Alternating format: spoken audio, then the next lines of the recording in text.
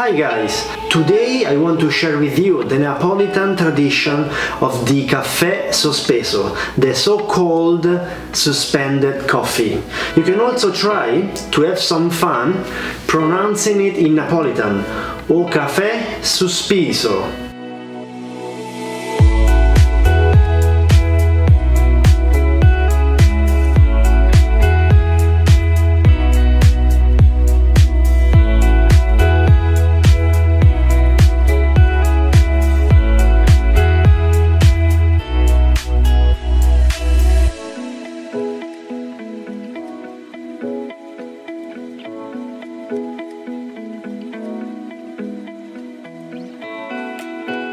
The tradition is believed to be born in the early 1900s, during difficult times, before and during the First World War, when only aristocrats and upper-class people could afford to have a good cup of espresso.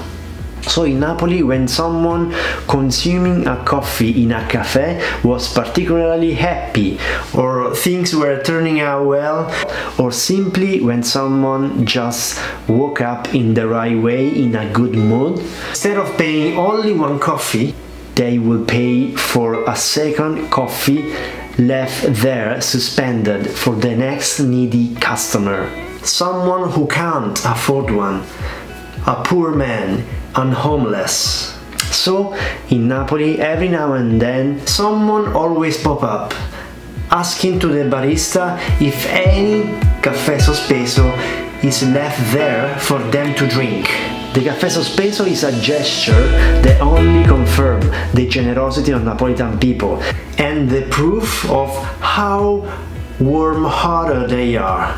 Someone says that the suspended coffee is a coffee offered to someone in the neighbor, a person going through harsh times, or simply an espresso offered to humanity. The person leaving it there is just an anonymous donator, maybe a generous person, or simply someone experiencing happiness in that precise moment, but for sure he's not looking for someone to recognize it or to compliment him for his gesture.